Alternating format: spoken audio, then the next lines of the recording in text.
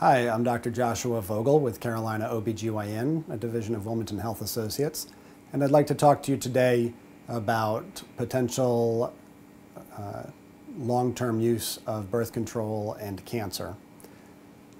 This is a question that comes up very commonly, and there is a very common misperception out there that many types of birth control can increase your risk of getting cancer. In fact, if you look in the package inserts, you will often find that. This is actually not correct, especially commonly ascribed to birth control pill use. If anything, the use of birth control pills will decrease your risk of certain types of cancer, including endometrial and probably ovarian. But it does not at all increase your risk of getting cancer.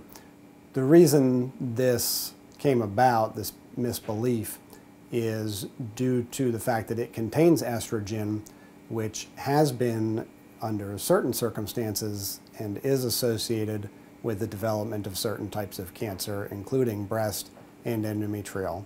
But in the setting of appropriately prescribed birth control pills for appropriate patients, there is no increased risk.